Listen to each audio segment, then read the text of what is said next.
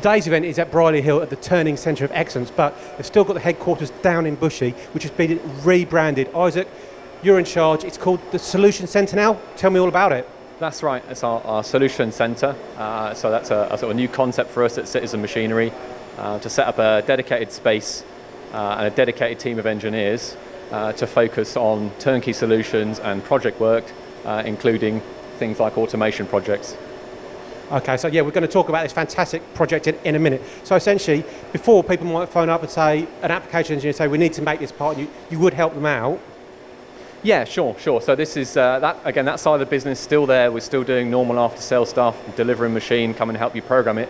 But for those customers who want the pain completely taken away, we'll do the entire thing off-site in the most efficient way possible with all the kit around us, and crucially not in someone's factory under their feet.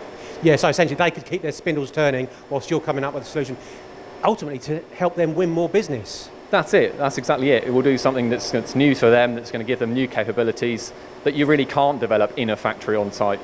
Brilliant. Isaac, I'm going to stop you there because I think what we need to do is actually speak to one of the customers you provided a solution to and find out more about this fantastic array. Thank you very much. Warren, this is one of the first solutions out of the Solution Centre. What have we got here? What we've got here is an innovative way of manufacturing some castings that we need to manufacture in huge volumes and in a repetitive way. Okay. Are you already making these parts, or is it a new part and you're trying to win the business? We are already making the components, but to secure a new contract to ensure continuity of supply, we needed to go out to market to actually research a new innovative way of making these components efficiently. Right, so making you more cost effective, making sure that contract is. In simple terms then, you've got the robot arm here, the B&A machine behind it, the 42, and then at the other end you'll have the parts catchers which aren't on it yet, but if you could just talk me through the process, please. The process is remarkably simple, but in action, from the start to the end, there's an awful lot going on. Right. So what we've actually invested in is a stacking system for the castings to be put on the stations, the robot to pick up the castings, present those to the machine to machine them, and then out onto the conveyor belt at the end and finish parts. Okay. But with the robot arm, that's not a normal array, because normally I'd expect the robot arm to be loading in through the door. So why have you gone, what's happened here?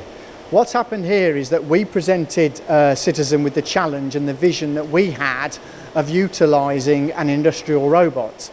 They had the B&A machine tool, which they've designed to be used with robots, but interestingly, the aperture for this application is actually on the side of the machine. Right, so why have they done that? Does it mean you can keep machining while the robot's actually loading? Absolutely. Right. So once the actual part is presented inside the machine, the robot goes back to collect the next one, and there is no loss in cycle time at all. Oh, right, okay, because normally, you'd expect door open, machine loading, etc. This, machining all the time. Correct. The actual door, as we traditionally know it, doesn't open or close. Right, okay. As we know, Miyano sell a whole range of machines. You can go triple turret, triple Y-axis, twin spindle, but this machine is the B&A 42 DHY. It's only twin spindle, twin turret. Why have you gone this route? This is what attracted us to Citizen Machinery Solutions. They listened to what we were trying to achieve and focused on the components that we needed to machine, and we didn't need the complexity of multi-axes and turrets.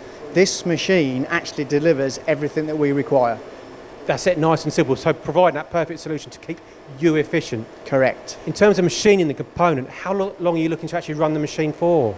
The actual stacking system and the solution that we've actually bought from Citizen Machinery will enable us to actually run this unmanned for 12 hours. 12 hours? Okay. And that means running continuously, because as we said earlier, the machine's actually loading while still actually machining the component. Correct. Again, it goes back to the actual solution that Citizen Machinery have offered, right. And it's the end-to-end solution, literally the starting point of the stacking system, down to where do the finished parts go. And Citizen Machinery have actually provided the solution on every single step of that journey.